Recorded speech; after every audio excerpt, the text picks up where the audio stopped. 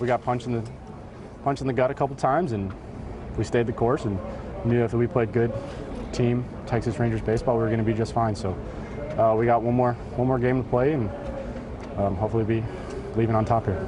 Jonah, do you guys discuss a strategy like walking Alvarez without a base open before the game, or is that in the moment it's 2-0 decision? No, that's more of a manager's decision.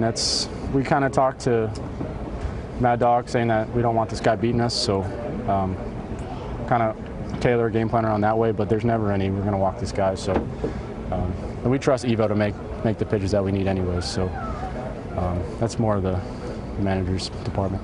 What's the mindset of this team going into Game 7? Hopefully it's whatever we did today.